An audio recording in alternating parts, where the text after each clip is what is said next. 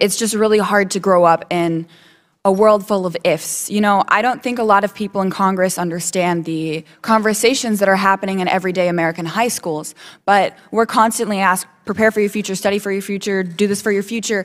But our world is full of ifs. I'll be talking to my best friend and she'll be like, yeah, you know, I really want to see this natural place sometime if it's going to still be around. I really want to study to be this if that's still going to be a possibility. And it's just like this constant looming uncertainty. And it's this weird form of nihilism and weird just fear that's been existing in my generation, where kids are joking like, what is even like the point? The world is ending. What are we studying for? What are we doing?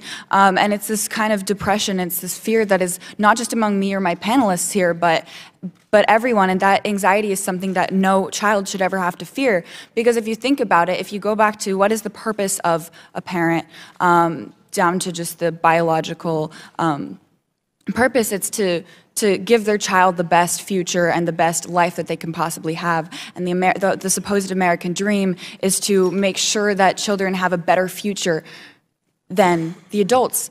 But right now, it's like some members of government and some corporations are actively pointing a gun to children's futures and actively making it worse, actively going out of their way to support corporations and poison us and destroy our future. And that is horrifying, and it feels like a betrayal. It's like a knife to the heart to know that people who have kids, they'll go around in these campaign ads and they'll be like holding these babies like, oh, you should vote for me, look at me interacting with a small child, while they actively poison and choose their wallets over their children. So it's very devastating and scary, but it's also, it feels like we've been betrayed.